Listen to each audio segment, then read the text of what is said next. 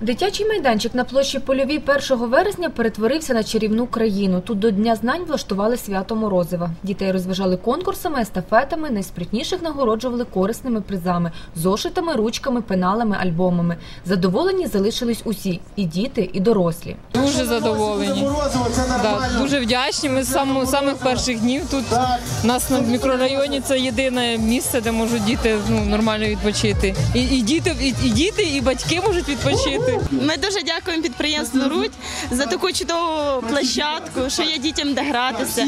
Дякуємо за таке чудове свято організаторам. Велике вам спасибі. Це дуже велике свято для нас і кожної дитини, для кожної родини. На свято завітав і президент компанії «Рудь» Петро Володимирович. Він запевнив, для нього важливо дарувати дітям і дорослим свято. Та привітав усіх присутніх гостей з Днем знань. Дітей потрібно любити в першу чергу. Це саме основне. І тоді для дітей ми будемо робити такі прекрасні блага, а вони відповідно будуть будувати в дальнішому наш гарний соціальний проєкт. Тільки цього року компанія «Рудь» провела понад півсотні свят Морозива по всій Україні. Організатори продовжують створювати дітям атмосферу затишку і тепла, любові та добра.